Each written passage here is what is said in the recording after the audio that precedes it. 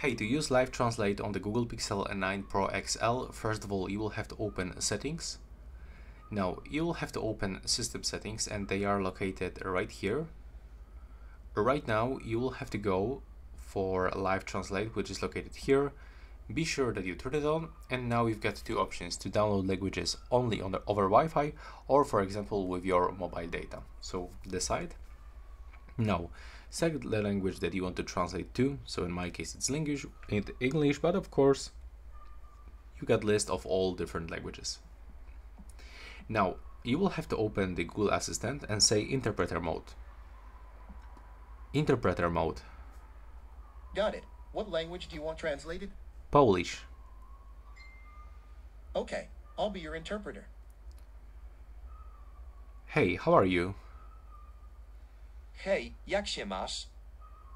Dobrze, a ty? Fine, and you? So as you can see, that's how it looks. That's how it works. That will be all for this video, the quick tutorial how you can actually use this Live Translate.